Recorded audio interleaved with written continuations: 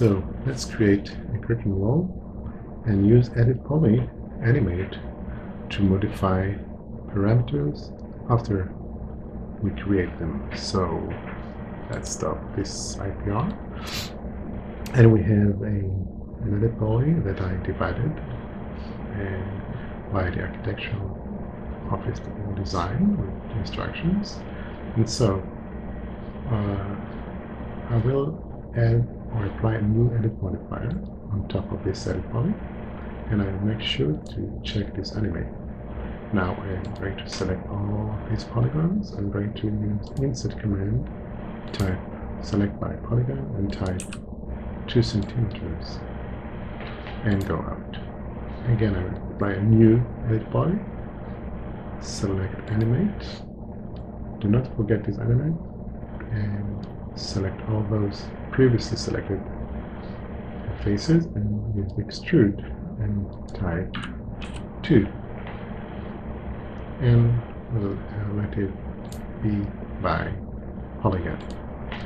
And now I'll go and apply a third one, and I'm going to check the animate, and I'm going to apply material ID and go out. Now I'll use the IPR of V-Ray to just render this wall.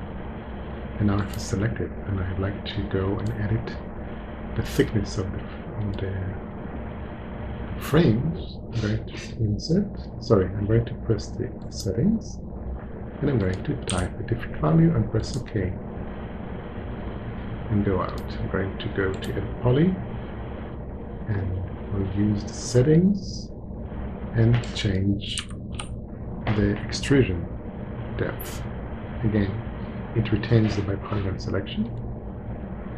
And now if I want to go back and like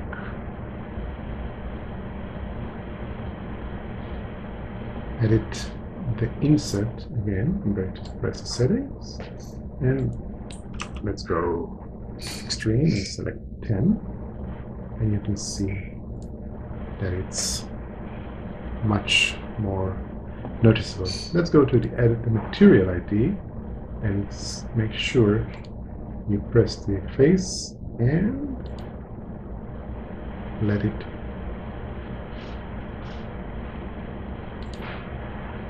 wait. I want to see why it wouldn't let me change the ID number. Maybe it's because of the IPR, maybe.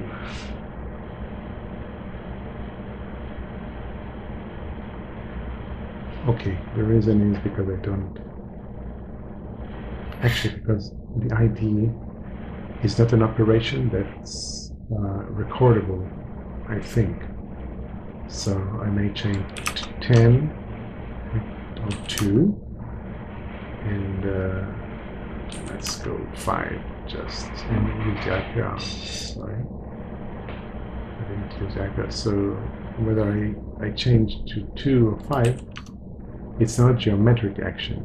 So I guess this is the reason the settings is not usable. Now let's go back to the...